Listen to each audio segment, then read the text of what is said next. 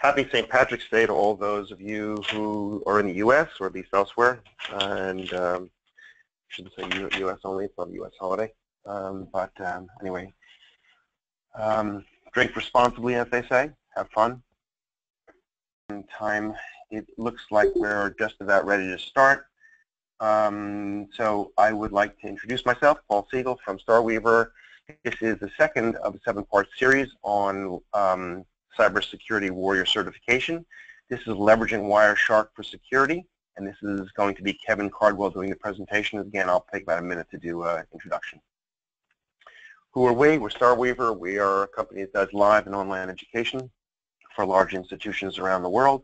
I think you've seen many of these names before. There are many others. We've pretty much worked on every continent and in many different languages, ideally providing customized solutions, so-called solutions, training programs for organizations.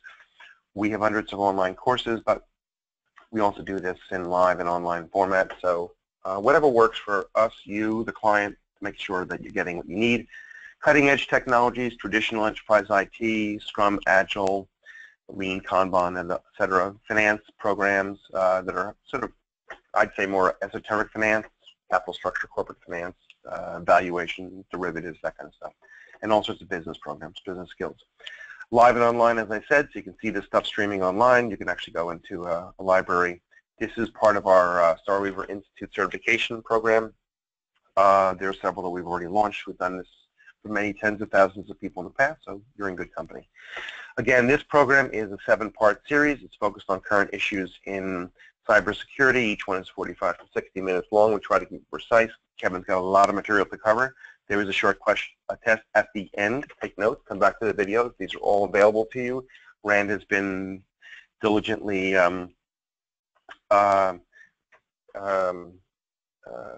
Rand has been, actually I should say Rand, you should record this session, but Rand has been diligently recording these sessions, and at the time of the get-go, you'll see if you're recorded, it'll be available to you, and you can see them afterwards and to review the content.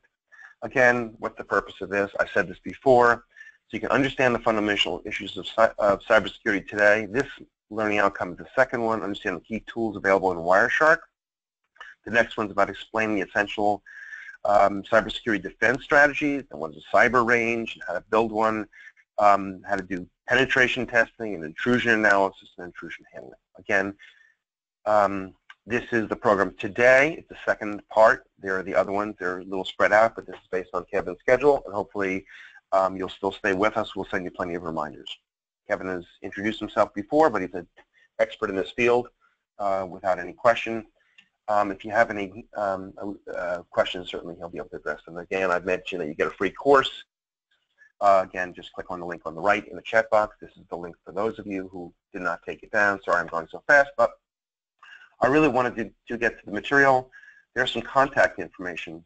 Please feel free to reach out to us. Also send an email to helpdesk@starweaver.com. Go on our website. And I'm going to now, you can go on our website to get a chat with our chat people, and they'll hopefully be able to give you what you need. Again, passing this off to Kevin. We'll take a second to set himself up, and take it away, Kevin. Thank you so much. Okay, thanks a lot, Paul. Hopefully everybody can see my screen. We can. And welcome to Leveraging Wireshark, Protocol Analysis for Security. What I want to talk about here is things you can do with Wireshark to check your security. One of the things is, we know we all wanted big data. Well, we have big data, and unfortunately it's too much data really to monitor with what we have today. So what we want to do is, we want to actually, and we'll do this when we get into the next webinar especially, we'll talk about how to do segmentation for your defense, and then in each segment you can look for things that shouldn't be there. And that's kind of where I set this up. So what we're going to do is we're going to review the network protocols again. For those of you who might have missed the first one, just do a quick review of that. We're going to examine IP protocols, and we're going to identify components of your transport protocols. That is mainly UDP and TCP. And then we're going to look at some characteristics of network connections. And then I'll get into Wireshark and show you some of this actually in the Wireshark tool itself. let's get started. Of course, IP is the main internet protocol. And what happens is, as I said in the first actual webinar, everything's encapsulated inside IP. ICMP, UDP, TCP are all contained within that IP protocol packet. So when you're on your networks, you want to look at the traffic that's each segment of your network. You've probably already got monitoring tools, I mean, their NetFlow with your Cisco devices, those types of things. You probably have a lot of these things already set up. So what we want to do is we want to start leveraging that and looking at the network packets. One of the worst things is when you get a tool that does not give you the actual packet. So the first thing I do when I set up a SIM for a SOC or anybody else is make sure they can pull up the actual network packet, because when you have the packet, you can identify and see what's really taking place on the network. So IP, of course, is the actual workhorse of the network. The thing is, IP is the upper level protocol. The reliability is contained within the actual encapsulated protocol, and that's provided with TCP, Transmission Control Protocol, which we talked a little bit about in the first webinar, and we'll talk a little bit more about it now. The main thing to remember is this is what the IP header looks like in Wireshark. Remember, machines don't care. It's binary to machines. So since it's binary to machines, they can read it in any binary format. This is where the hackers are winning the game. The hackers always look at hexadecimal or the binary format, and they modify, or what we call obfuscation. And when they obfuscate it, they make it harder for the actual monitors we have in place or the devices we have in place to determine what's really there. Because remember, the machine's going to interpret the binary. It doesn't care about anything else. So the hackers have learned many years ago that if they obfuscate things or what we call craft packets and do something different than the norm, actually a lot of our tools, the reaction is to pass the traffic and not actually reduce it to its lowest form. It's kind of like fractions. If you remember in mathematics and doing your fractions, how you had to reduce them to the lowest form, it's the same type of concept. Our application developers, they have to reduce everything to binary to be able to monitor it properly, but they don't always do that. This slide here, the area in blue, is actually the entire IP header. So the Internet Protocol header is represented there in that area of blue. And what it is that 4 represents IP version 4, and that's where the start of the IP header is. So where this is important for our security is the encapsulated protocol. So when we look at this, we see that the IP protocol type, the encapsulated protocol, is located at the 9th byte of the actual IP header. So if you start where the 4 or 5 is, start with your count of 0 and go up 0, 1 through 9. On the 9th location, you'll identify the encapsulated protocol. In this case, a 6. A 1 is ICMP, a 6 is TCP, and a decimal 17 or an 11 hexadecimal is UDP. So this is how you analyze the different traffic, and you want to make sure that what's your monitoring devices are telling you is actually what you're seeing. Because as an attacker, I can encapsulate ICMP but tell you it's really TCP. Right? There's things I can do to modify using a lot of tools that are out there, and we'll see some of those as the webinars progress, but you want to make sure your devices don't fall for these simple obfuscation techniques. And that's, again, the identified encapsulated protocol, what's contained within that packet. And that's the key for analyzing what's taking place in your segment. Okay, so here's the actual example. Won't spend too long here, but there's the 1 for ICMP, the 6 on TCP, and the 17 or 11 hexadecimal on UDP. That's exactly how it looks like on the wire, but rather than read binary bits, because as you can imagine, looking at a bunch of 8 bits of binary instead of these 2 hex digits, that could become very cumbersome. So rather than do that, what we do is we actually use hexadecimal. And 2 hexadecimal digits represent 8 bits of binary. Just makes it easier to read for most people. Most people don't want to read binary. Some do, but most don't. Okay, so what happens in your network is you have this local area protocol that maps the IP address to the physical MAC address. It's called ARP. Address Resolution Protocol. So every time an actual information goes out on your network, the IP address, this is important, only gets you to the network segment of the device that controls that IP segment. So the router in most cases. Router for those of you who are in a country that call it router. So again, when you get there, the data is delivered to the MAC address. So this ARP protocol, this Address Resolution Protocol that's a layer 2 protocol, it provides us the physical or the MAC address for the destination we're trying to reach. And now as you can start thinking like the attacker, as we want you to do as time goes by, that can be spoofed or masquerade. Remember, our attack against authentication was masquerade. So we could spoof or masquerade as somebody else by spoofing a MAC address, which is a very popular layer 2 attack. All right, so this is actually what it would look like in Wireshark. So the middle window is represented there at the top, and then the bottom is actually the breakdown of the actual information that's in the header. So in Wireshark, we can customize it, because if you look at the top image, you see we're seeing this Thompson, we're seeing this Honair, all these other Intel, that type of stuff. We're seeing the name. The name is probably not what you're going to want. You're going to want the actual MAC address itself. So as you look at the bottom image, you see the MAC addresses. And that's what you want, because a lot of times what we do in organizations is we set up a MAC address structure. So we assign our MAC addresses. So it's real quick to go into a segment if you suspect somebody's clicked on an attachment, maybe you got some ransomware, all that type of stuff. You can real quick go in there and see if there's any MAC addresses on the network that shouldn't be there.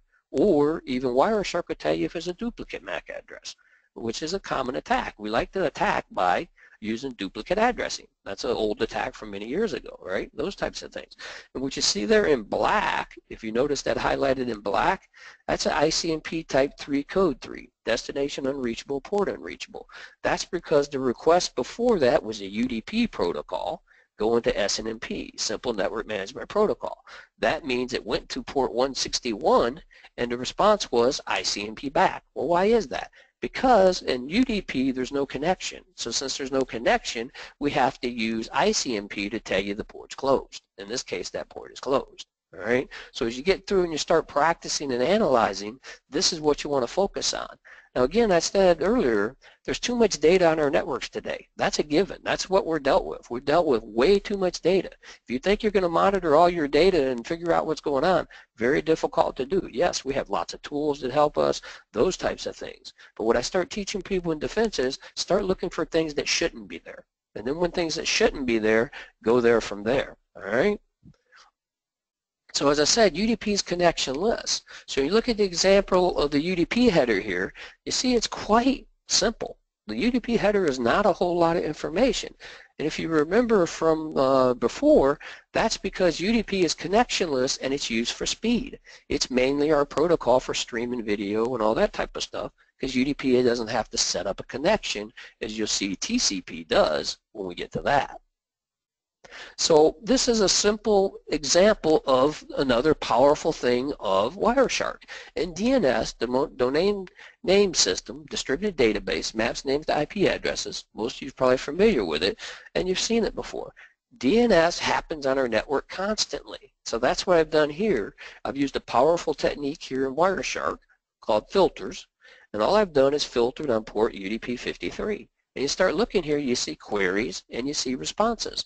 So just by looking at this, you can start seeing where your network is looking at. So to give you a preview of what you want to start looking at in your organization, you should never see in an enterprise organization especially a DNS query coming from a client going to the Google DNS, which is located at IP address 8.8.8.8. That's not supposed to happen in modern day networks. Yeah, a lot of people like to use the Google DNS, that's true.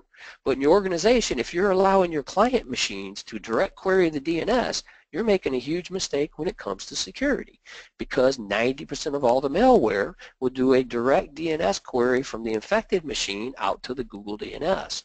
Or these older ones, which are represented here in this Wireshark trace, because I'm old school, I remember the UUNet and the level 3 and that type of stuff, their IP addresses are 4.2.2.1 and 4.2.2.2. So as you see, that's the communication here taking place. This should never happen in your organization. If any DNS traffic's going out, the source of that query needs to be your internal DNS server. If it's not, you probably don't have your DNS configured properly, or more importantly, you don't have any ingress or what we call egress rules going out. So again, when we start talking about defense, by doing this, setting up these simple things where you don't allow a direct DNS query, we call this a black hole route. If you don't allow that direct DNS query, guess what? you block 90% of the malware out there. Then there's another technique where the ingress filtering, by using that, we block 65% of the malware and the ransomware infections. So this is the power you have control of. This is what you have to start doing in your organizations. And here's what a query message looks like. So remember, the DNS is just a query out to a DNS server that says, hey, do you have this address? So Yahoo, for instance. I go www.yahoo.com. Do you have the IP address of www.yahoo.com? If the answer is yes, they come back with what's called a DNS response. And that DNS response is what you're going to take and use to go to the IP address of that machine, and then of course it has to get the MAC address to get the physical address, and then you finally will actually be on your website. Now the key here is DNS was created many years ago, just like TCP, when the internet was very small. So it's based on that principle of trust. So everything we've looked at here can all be poisoned or masqueraded by attackers. And that's a lot of the attacks still today, even though they're old and they've been there for a long time. There's no layer 2 protection, layer 3 protection in most of your networks. Most people don't bother with it. They're all up there playing at the application layer, like I taught you before. And they're thinking the firewall is going to protect them. Well, the firewall only is a gate. So we have things that has to get through the gate. We have to do monitoring once it gets through the gate. So that's your intrusion detection, intrusion prevention, and those types of things. But again, they have to recognize these techniques and tactics of an attacker of obfuscation. Right? Now the one thing you want to look at here as we look at this DNS response is that one I just highlighted there, the additional records. This is where you get into trouble, because DNS servers sometimes will cache the entries in that additional records. And if it's an additional record, it should be related to the query.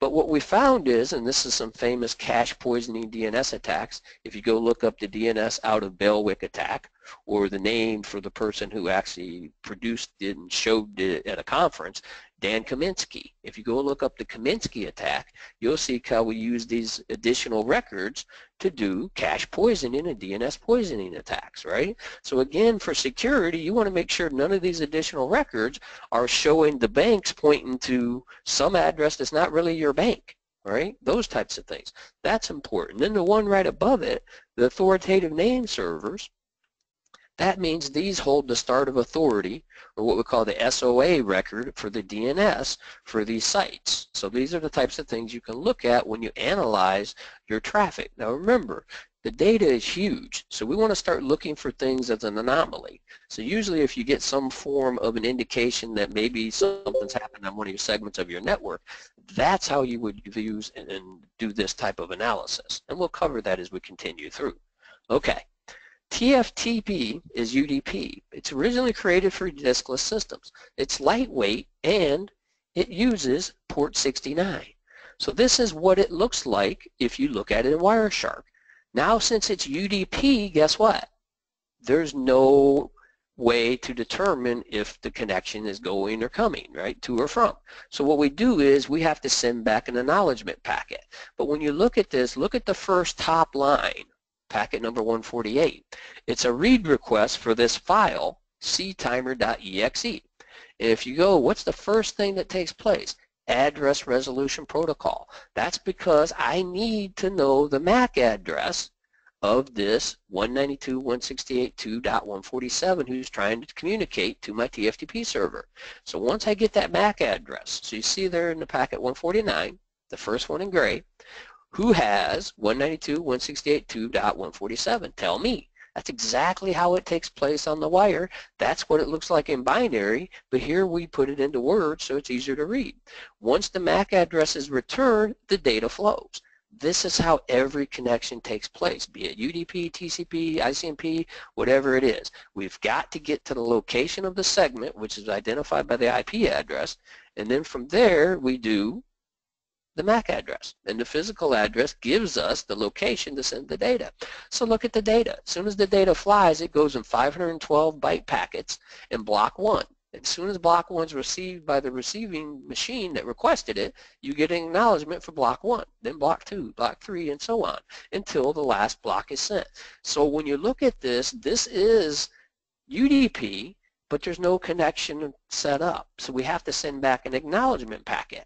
That's the downside of UDP. Here's what it looks like if you look at it in the header. So you see the read request here.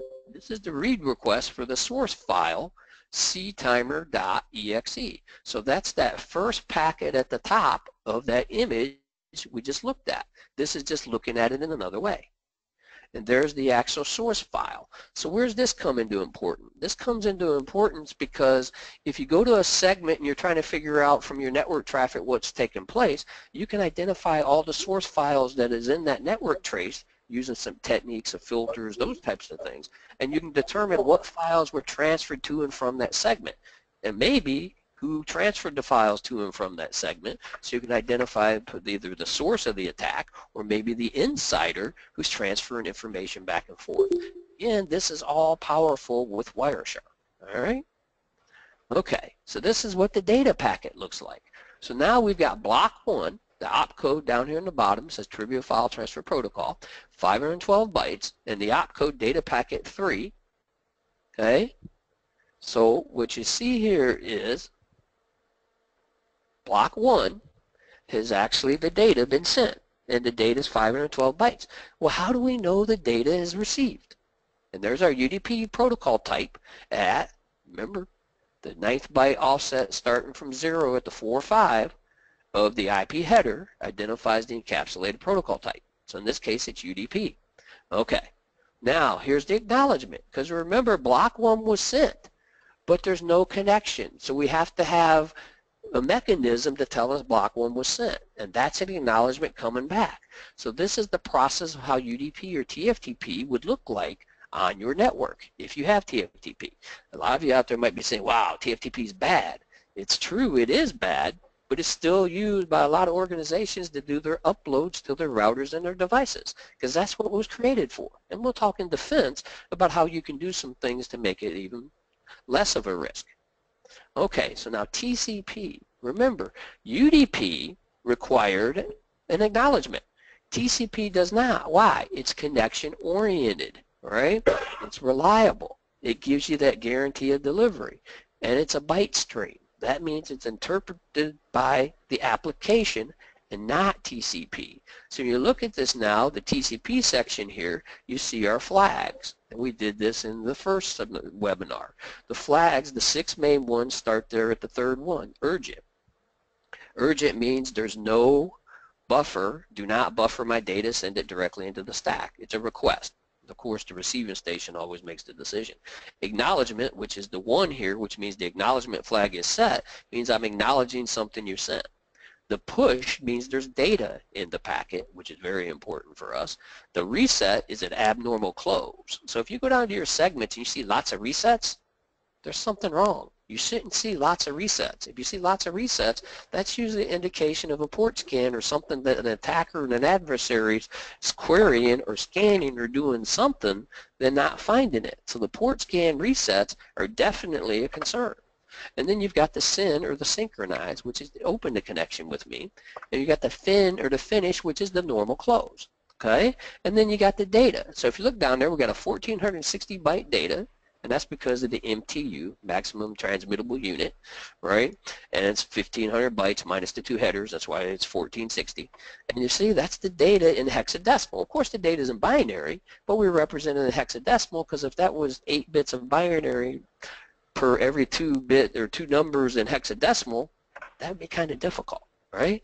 So this is what it looks like. This is what we call the 3-way handshake. The SYN, the synchronize, says open a connection with me. The acknowledgement says I acknowledge your synchronize, and we also do a synchronize and say open a connection with me. And the 3rd step, the acknowledgement, says I acknowledge your synchronize. Why do we have the 2 synchronizes?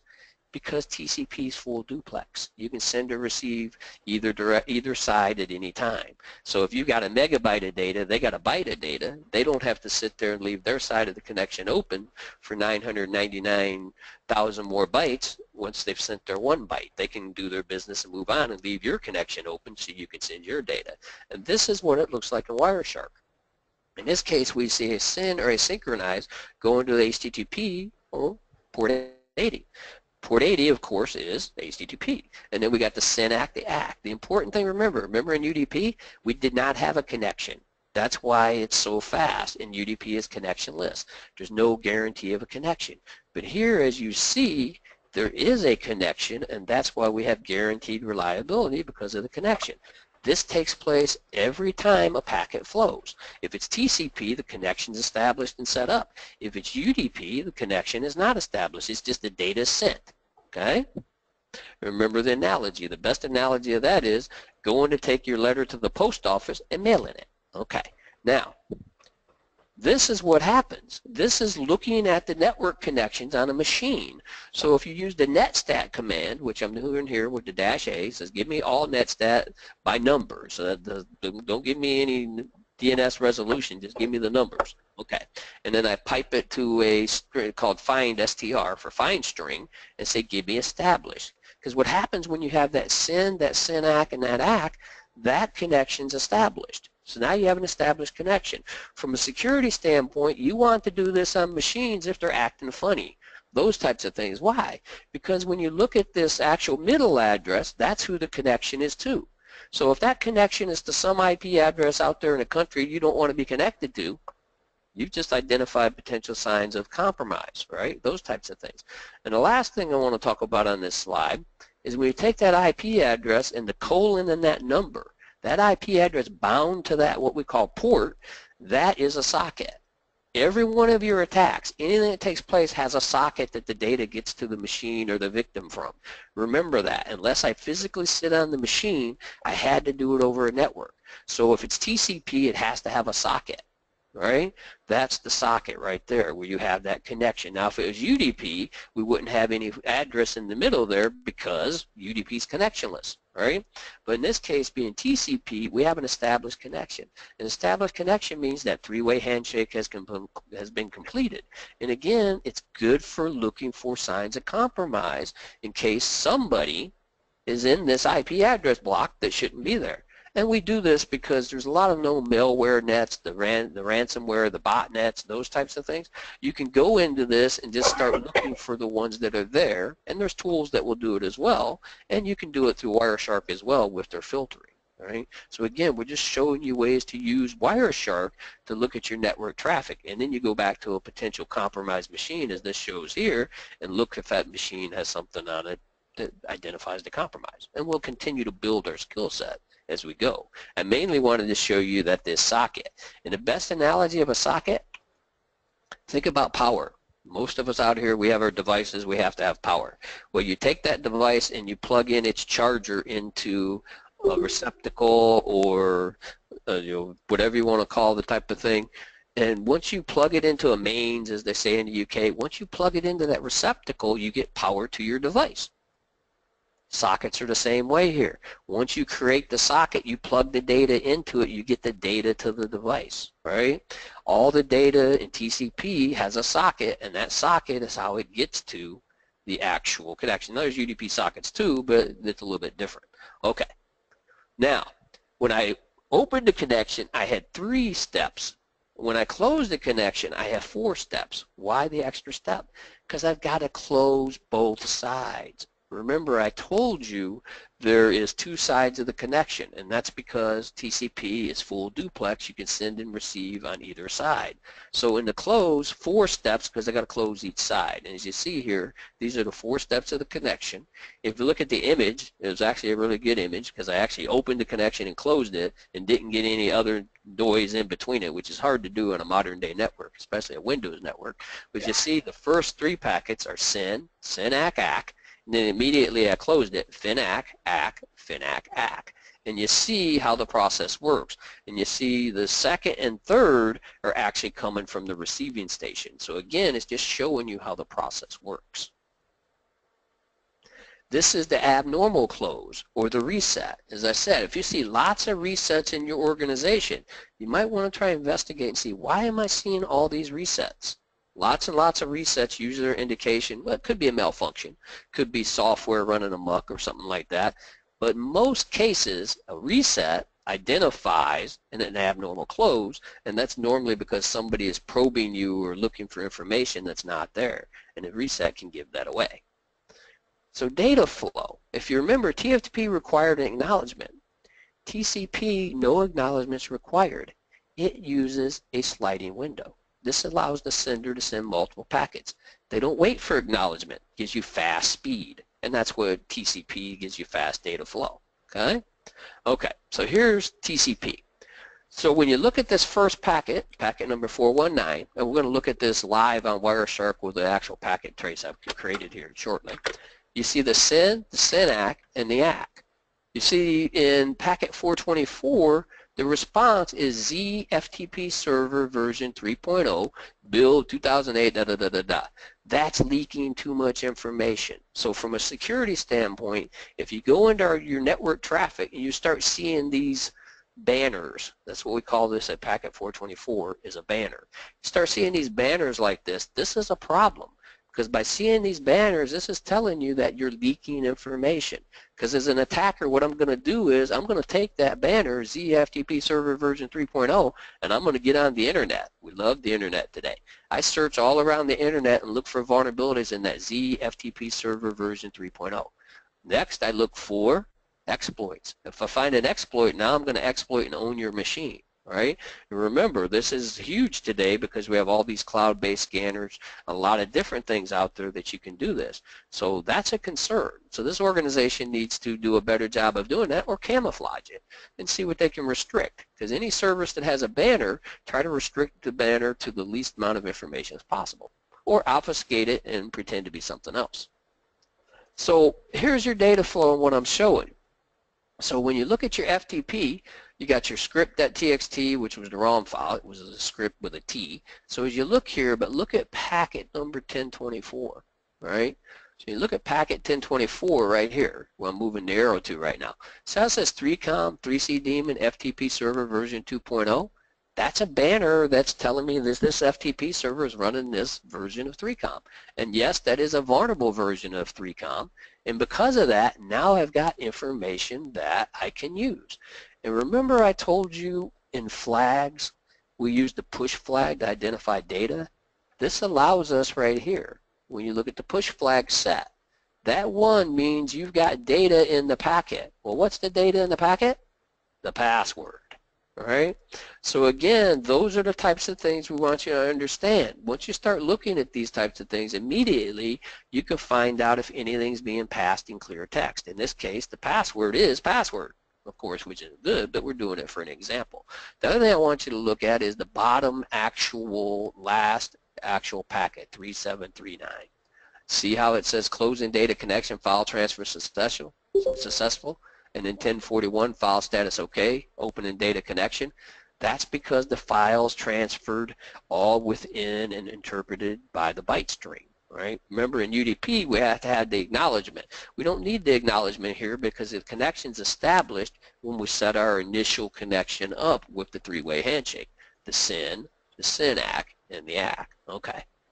So here we go, we look again. This one's a little bit different because now what I'm doing is, look at my packet number 118 at the top.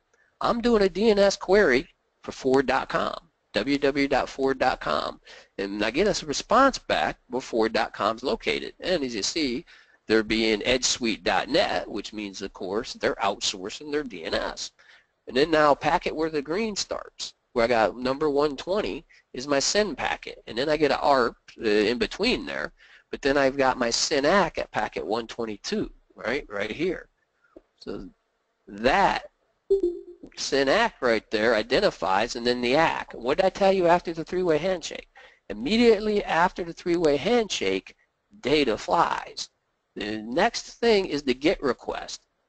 So if you look here at packet 124, the GET request, get/HTTP 1.1, that is actually the connection to the server that says give me the page located at document.root, right?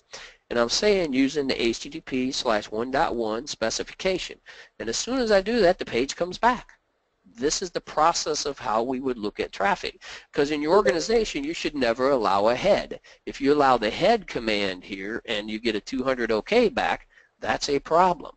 You should only allow gets and those types of things. So there's all these things you can do from a security standpoint just by going to look at the network traffic on your network. All right, so I like to tell everybody, yeah, there's tons and tons of data, but just following some of these simple techniques, immediately you can follow and tell your organization or your clients, if you got a contract, say, you know, you're not following best practices of security because I found this, XYZ. Okay. And this is what it looks like if I do what's called follow the stream. So what I've done here is I've taken that same exact trace using the power of Wireshark, and I've used follow TCP stream. So when you look here, the response by the server is this 200 OK. But more importantly, from the standpoint of your security and leveraging Wireshark for it, look at right below the 200 OK, the server line. See how it says IBM HTTP server 6.1.0.21 Apache /2.0.47? Too much information. Now that leaked information can be used to identify the server is 2.0.47 running on an HTTP server that's produced by IBM. More importantly, the Apache 2.0.47 has vulnerabilities that are exploitable. So now I can go in and I can literally exploit this target and compromise the machine. So that's a concern for this organization. And that's kind of what we wanted to focus on here so you get an idea of doing it. Now again, like I said before, we give you a little bit of information each of these webinars, and then you have to go do some research. But that's why if you get stuck, reach out. You know, reach out to me on LinkedIn or whatever, and I can help get you unstuck. Again, I got a motto. If you're reading in my books, my motto is, frustration's good. It's when we learn. But don't get more than 90% frustrated, because then that's counteractive. So if you get that frustrated, take a break, walk around, or contact me to bring you back down to below 90 to about 85. Okay? All right, let's look at Wireshark now. We're ready for a demo. So I've got a Wireshark trace here that's just like we were doing there, and you start looking through, it's got different types of things. And this is this Vulcan 4, that's the name of the machine, and that's just Windows. That's Windows being Windows. Windows makes lots of noise, talks all the time, and you see I had Dropbox connected as well. Okay, so when I go down here and I start looking at, everybody see this? There's my ARP, Address Resolution Protocol. Who has 192.168.20.1? Tell me. And again, once again, we're seeing that as soon as the IP address is connected to, the first thing you do is you do an ARP request. And that ARP request gives you the MAC address. Okay. So now when we look at this, we see there's the MAC address, 005.056C00002. If any of you don't know, that's VMware. See that? I'm talking to virtual machines. You can see that now with the VMware being identified by Wireshark. So again, if you know in your organization on a segment, you have all Intel cards, and you pull up Wireshark and you see a foreign card or one you don't know, Huawei or some other type of thing, guess what? You've got an intruder on that segment, right? Somebody's plugged into that segment, a laptop, or done something they're not supposed to do. Again, or poisoned in the MAC address, those types of things. These are the types of things you want to start practicing at. So then I got this write file right there, write request file trophy.txt, okay? So now what that's telling me is I'm asking for trophy.txt from the server. The acknowledgement block says, okay, trophy.txt, so if I go use this capable follow UDP stream, a great capability of Wireshark, that shows me the actual contents of the file. And this is a little trophy file I created. This is an attack you are owned. So just by using Wireshark, a text-based file I've identified was transferred to and from this segment, and I've got all the details of who transferred the file to and from this segment. I've got enough to start doing my intrusion analysis and my incident response, which is we continue to build your skill set. We'll go through this more and more. Okay. So this is the entire session. So it was block 0, remember 512 bytes, it was a small file. Block 1, which even tells you it's the last block, and then the acknowledgement of block 1. And what was that? That was the entire contents of that trophy.txt file. That's a text file. But what about if I do TFTP and it's not a text file? Now we got a little bit of a challenge, because this file here, msizap.bk, is actually not a text file. So now when I right-click follow UDP stream, now it's a little bit harder, because now it's what? It's binary, it's executable, it's in binary image, executable. But look what else. we can read a lot of the information even though it's a binary file. We see this, see that MZ right there? MZ identifies it as a binary type of file. And there's a few file types, you can go read them if you want, or shoot me a message, I can always explain them to you. But if it starts with an MZ, that's telling us this is a binary file. So I can identify the name of the file, I can identify some strings in the types of the file. In this case, it's usually shell 32.dll, other types of Microsoft things, but I can't read the file because the binary data in the file I'm not going to be able to read. I'd have to get it in a debugger and all that type of stuff. So I can't read it in here. I can pull it in and do it other ways, but in this case right now I can't read it. And it says this program cannot be run in DOS mode. Dead giveaway that you do have a Windows executable. And then when you start going down here, there's more and more stuff. It's telling me the info using the package, the products. So even though it's a binary file, there's a lot of things I can get and get information from the file, which is good. That's the power of what we want to be able to do when we're doing our protocol analysis. Okay, let's look at FTP, because that was TFTP. Now let's look at FTP. So if I come down here to where my FTP packets are,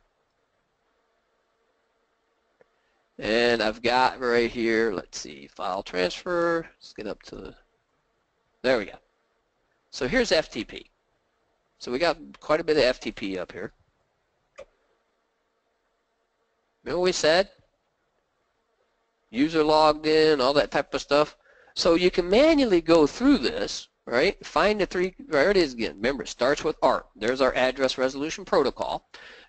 There's the three-way handshake, SYN, SYN-ACK, and ACK. And as soon as I get the three-way handshake, the banner is returned. In this case, it's that 3Com daemon FTP server version 2.0, like in the slide, and it's a vulnerable version of 3Com daemon. Now when I right-click it, now when I go to follow, it gives me follow TCP stream.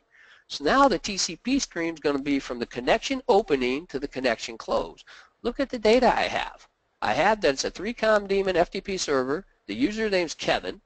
The password's Kevin C. And they're logged in. There's the information for the login. And they do a listing. And LST means they listed files that was there. And look what they do. They request trophy.txt.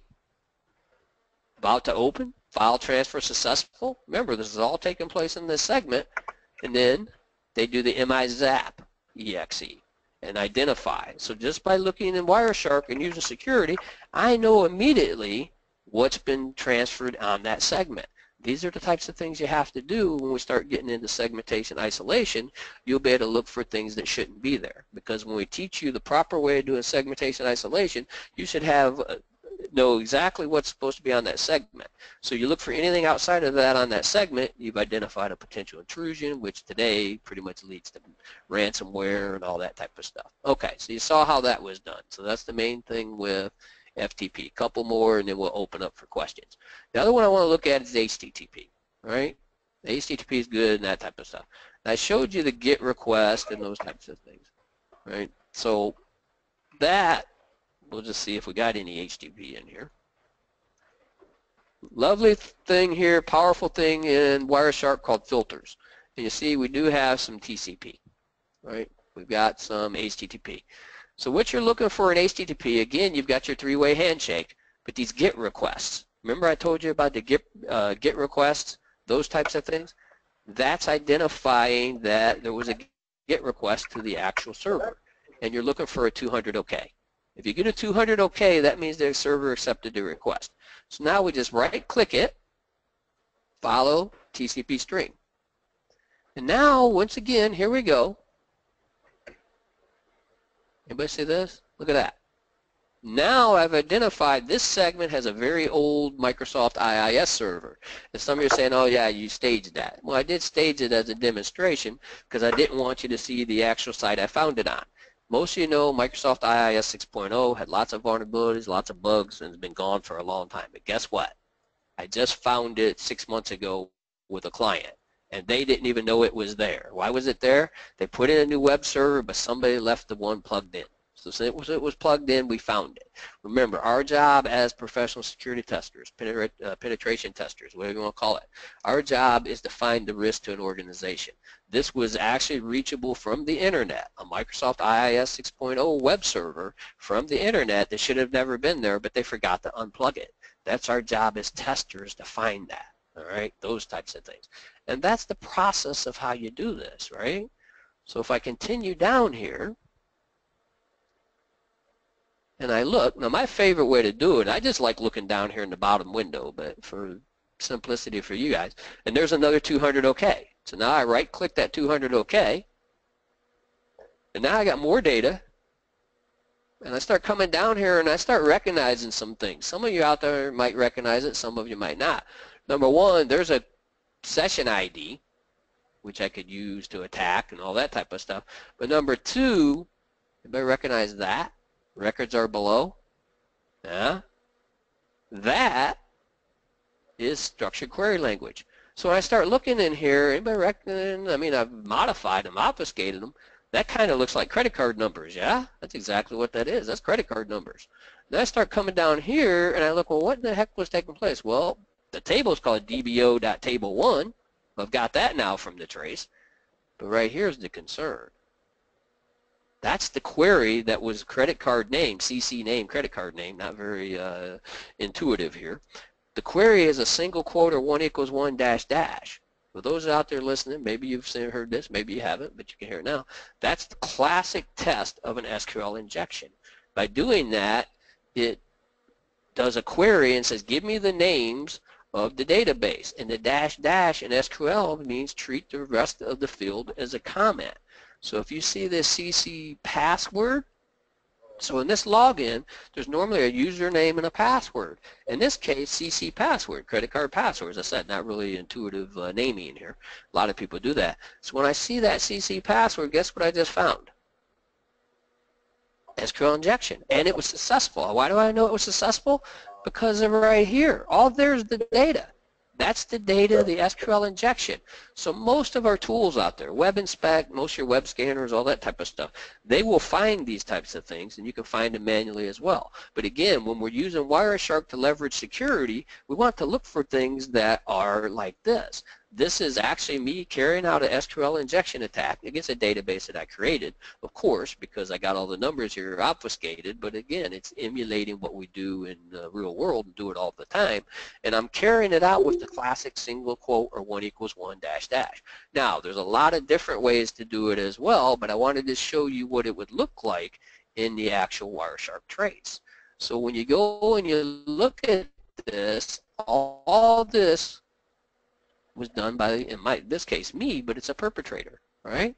So you start looking, you start saying, file not found, JavaScript, all this type of stuff. But as long as I keep seeing these 200 OKs, those 200 OKs are indicating that the web server accepted the query. If the web server accepts the query, then that gives me my vector of attack, like I've been talking about from the beginning, and as attackers, an attacker and a hacker especially, that's what we're trying to do. We're trying to find a vector that can get us access into the segment, be it a machine, a network, or in this case a database. And this is a database that was set up with a vulnerable application to show how easy it is to do SQL injection. And it's kind of scary here when you see this actual database is a bank, in this case First National Bank. Okay? Okay, so I'll leave that up again like I did last time, and I'll turn it back over to Rand to see if anybody's got any questions. And hopefully you got lots of them, because we've finished. I think we got good time, but about 10 minutes or so for questions probably. Rand, you can take it away. Thank you, Kevin, for facilitating another really great session. I'm going to leave the chat box open for any questions. If anybody has anything, you can just type it in there, and I will say them to Kevin. So I'll just give a minute or so if anybody has anything to ask.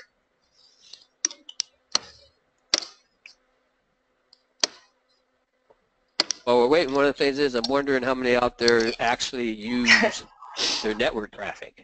Do they actually go and monitor and look at their segments, their network traffic, and those types of things? I mean, I know most people, they have a lot of the tools, and yeah, that's a good thing, but do you actually go look at the network traffic? We have some things coming in from Frank Bishop. He's asking, when I look at some of my Wireshark traces, I see a lot of red highlighted lines. How does Wireshark relate to NIDs like snort, and how much of this is normal? On a Okay, so the red highlighted lines first. That's just the color coding that I set up in Wireshark, and you can go change that if you want. Red's usually a reset. Usually red's a reset or something that doesn't look normal, and that's Wireshark that's making that interpretation. So if it's showing stuff that you want to see and you don't want it to show up in red, you just go into your edit preferences and you can change the color code. Some people like to have no colors on it, actually. And then Scott, you got, how does Wireshark relate to network IDS like Snort?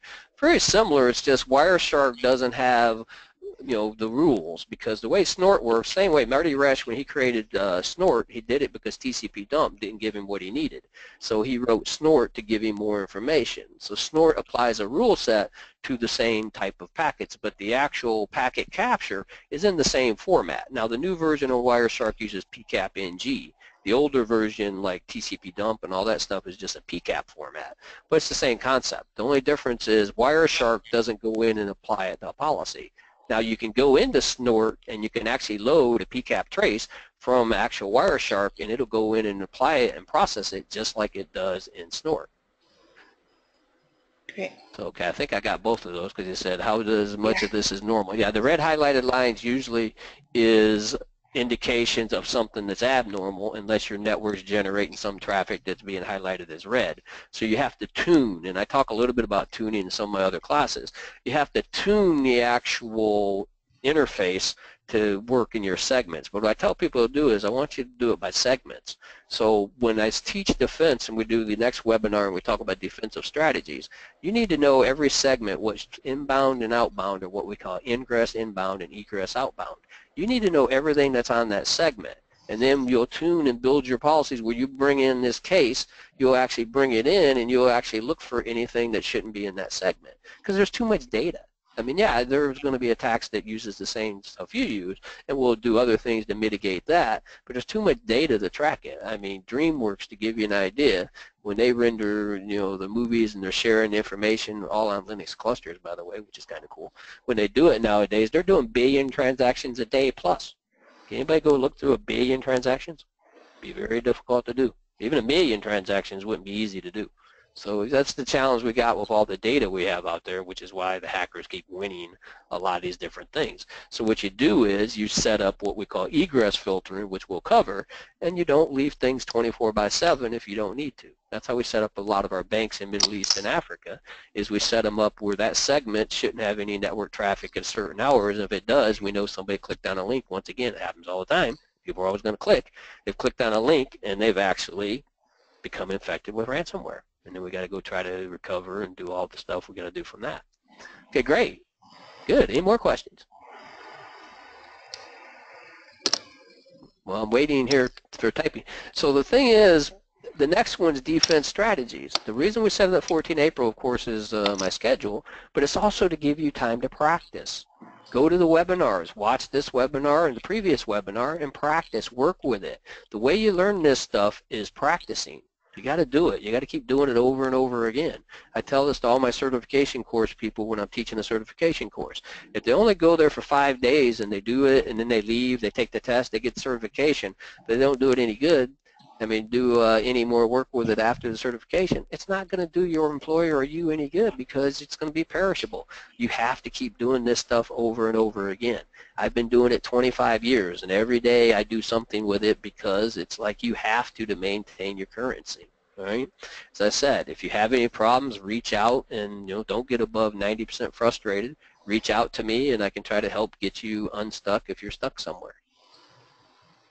And then there's a question about they missed the first class. Yeah, there's an actual recording. Rand can explain that. Yeah, so by the end of the day, I'm going to send out the recording to everyone that attended the session, so you should all have access to that. What about the people who weren't at the first session and they want to actually see the Yeah. Well, everyone that has booked for the course, whether they were in the first or the second, they all get access to the recordings. Yeah. Okay, good. Yep. I thought so, but that was the question I got. Yep. So that should be all set. Okay. Are there any other questions? I like questions. I don't know if you remember the movie Short Circuit. Like number 5, I need input. The question is, after the course is done, how do we get our certification? You will take an exam. Brand's working in each one of these and working an exam, and then a 70% passing on the exam, and you get your certification. Yeah. Is that correct, Rand? Yes, that is correct. That will be made available to everyone at the end, after the last session. Okay. Well, I think this is a good place to close it out. If there are any questions that come up later, you guys could always email us. We'll make sure that those questions can get to Kevin, help you out in any way that we can. Thank you so much, Kevin, again, for facilitating this session. The recording, again, will be made available at the end of the day for everyone, and we will see you all for the next session on Monday. Is there... Keep practicing. Contact me. Let me know when you're having problems. I can always provide you files to give you analysis. My Udemy course, I actually have challenge files on there as well. Great. Thank you. That's fine.